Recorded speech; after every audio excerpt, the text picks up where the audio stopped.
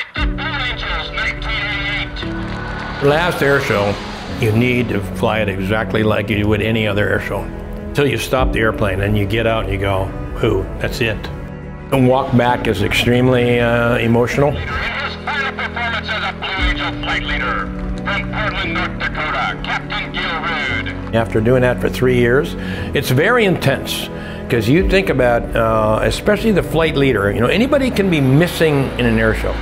You know, somebody can have a bad cold or the flu or whatever, or, you know, an airplane be missing in the formation except for the flight leader. You know, that's a canceled air show, which never happened.